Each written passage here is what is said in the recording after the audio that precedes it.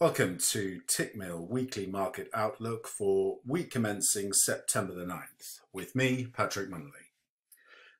In the US, the path to the September FOMC meeting and policy decision will be sparsely littered with a handful of macroeconomic readings. This week, we'll see August CPI arriving on Thursday. Market watchers estimate CPI will remain unchanged at 1.8% month over month. Core CPI is forecast to tick up a notch to 2.3% year over year.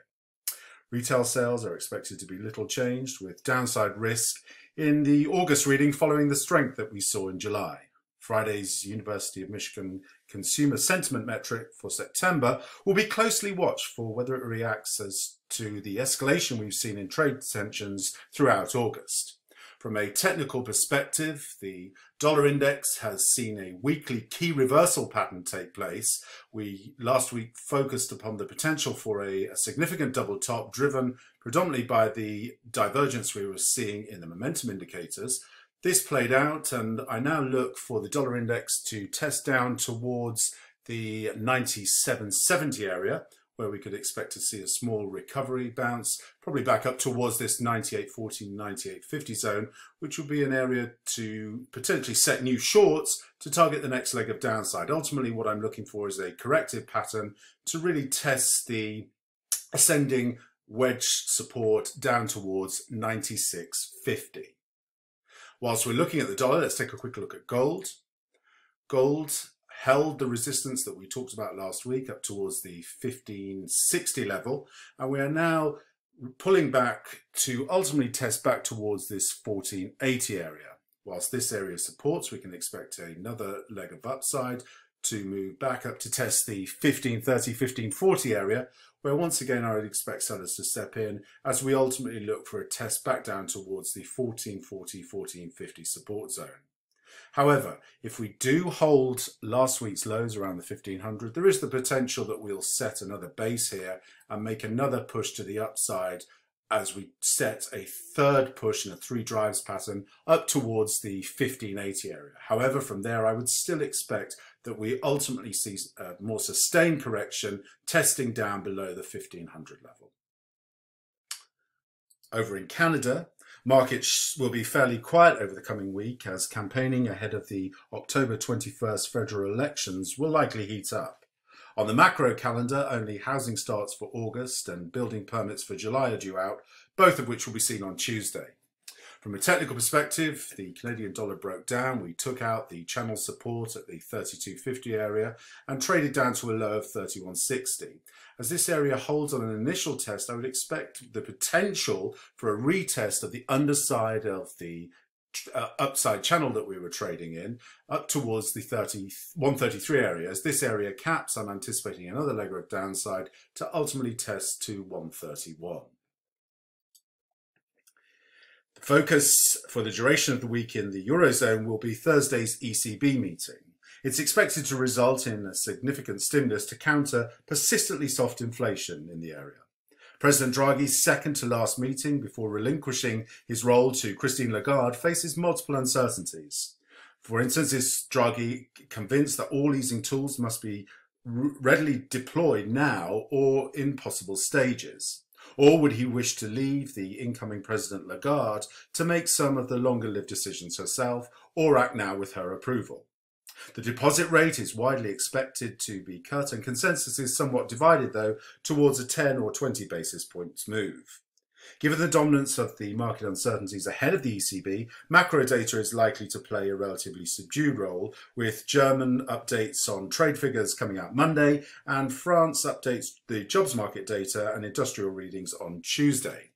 From a technical perspective, the euro-dollar recovered relatively swiftly this week up to test towards the 111 handle before seeing some offers and profit taking ahead of that level, and we're now testing back towards the 110 handle. As 110 holds, there's the potential to set a base for another leg of upside to initially challenge the descending trend line resistance up towards just above the 111 handle. Ultimately, what I'd be looking for is a test of the 112, which would be an equidistant swing and three-wave recovery pattern.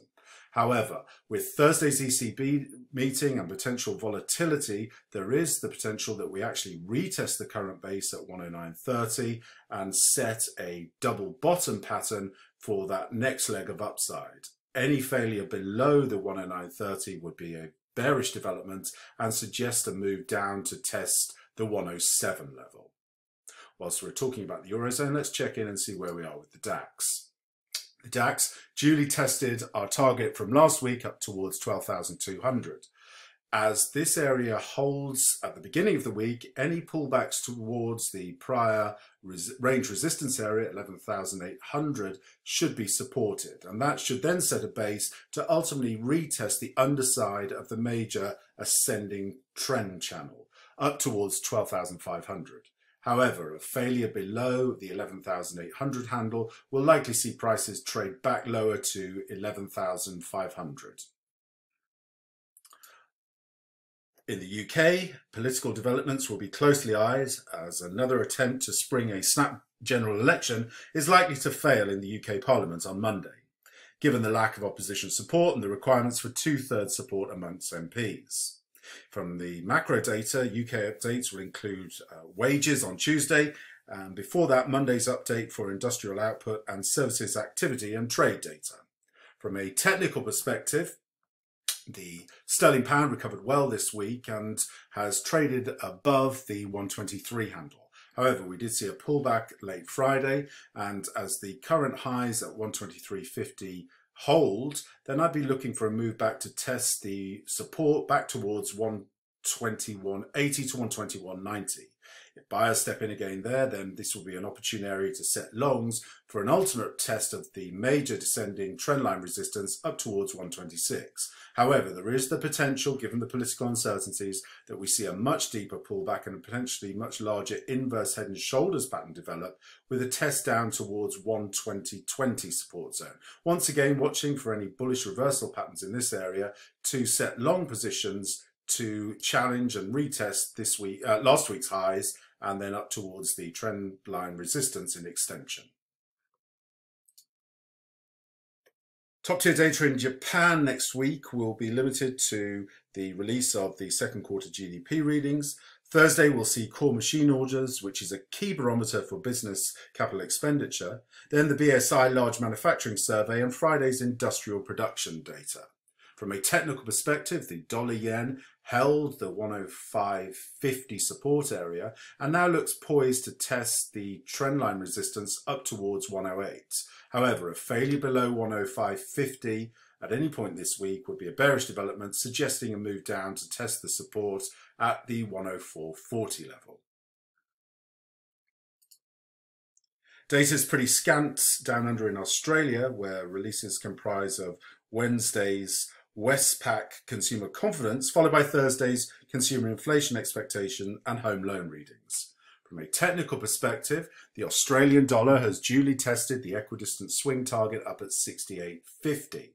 As this area holds, I would see the potential to retest back towards 67.50. As this area holds again, then there's the potential that we actually will then form a decent base to put a challenge together of the major descending trendline resistance up towards the 69.60 area. However, any failure below the 67.50 would be a bearish development and suggest another leg and new low to follow down towards the 66 handle. And that concludes the weekly market outlook for week commencing September the 9th. As a note, please do follow me this week as I will be issuing daily technical updates at the London Open throughout the week, where you can get updates on the technical levels I'm watching and the market themes of interest.